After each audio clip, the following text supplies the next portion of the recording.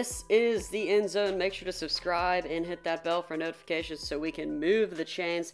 Landry Jones, starting quarterback of the Dallas Renegades, out for 4 to 6 weeks. Huge blow to this Dallas Renegades offense and Bob Stoops. Stoops remains hopeful that Landry Jones can make an appearance in the home opener on February 6th. Is that likely? Here's why I don't think so, because he's not going to be in practice, he's not going to be getting those reps, and he's not going to get much playing time.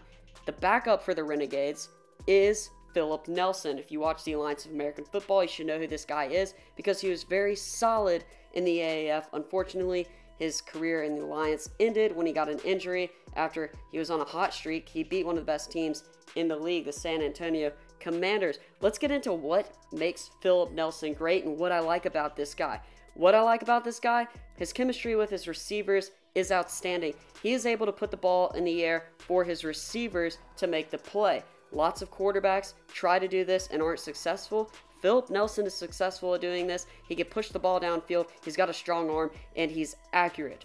One of his problems is probably his pocket presence. You'd like to see him have a little bit more mobility, making better decisions when he's in the pocket. But as you can see through his film, he is able to make the right throws when he needs to.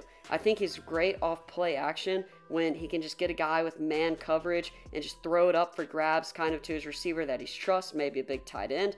And I think that the Dallas Renegades should be in good hands with Philip Nelson at quarterback if he even starts. We still don't know if he's going to start because obviously 4 to 6 weeks is enough time to get healthy for the opener, but is it enough time to get enough reps and learn the offense for the opener for the Dallas Renegades? Let me know what you think down below if you're a Renegades fan or if you're just a fan of the XFL. If you watched him in the Alliance, what did you think of Philip Nelson? Can he get it done with the Renegades? Thanks for watching. Make sure to like, comment, and subscribe down below so we can move the chains.